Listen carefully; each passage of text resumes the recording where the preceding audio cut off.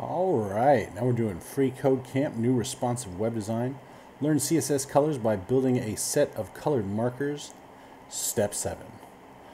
So in this project, we'll work with an external CSS file to style the page. We've already created a styles.css file for us. Now they've already created a styles.css file for us, but before we can use it, we need to link it to the page. We're going to nest a link element within the head, and we're going to give it a rel attribute set to stylesheet and an href attribute set to styles.css. Okay. So we're going to, within the head, so right in here, we're going to have a link element. So link, and I guess close link, since it doesn't say self-closing.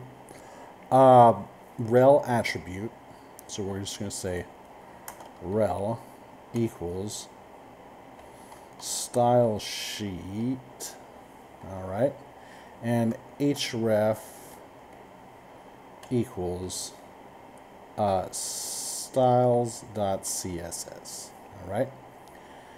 And hopefully this works. Let's test it out. Looks good, and submit it. All right, and now we're on to step 8, and we'll see you next time.